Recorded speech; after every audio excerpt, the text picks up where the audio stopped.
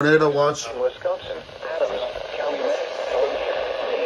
For the first time in forever, my radio actually went off before all my storm shields and AccuWeather notifications. Manitowoc, Marquette, Milwaukee, Ozaki, Richland, Rock, Sauk, Sheboygan, Vernon, Washington, Waukesha, Washara, and Winnebago, and the following nearshore waters around Sheboygan to Port Washington, nearshore waters by Port Washington to North Point Lighthouse, nearshore waters from North Point Lighthouse to Wind Point, Lake Michigan from Sheboygan to Port Washington, Wisconsin, 5 nautical miles offshore to Mid-Lake, Lake Michigan from Port Washington to North Point Lake, Wisconsin, 5 nautical miles offshore to Mid-Lake, Lake Michigan from North Point Lake to Wind Point, Wisconsin, 5 nautical miles offshore to Mid-Lake, and Lake Michigan from Two Rivers to Sheboygan, Wisconsin, 5 nautical miles offshore.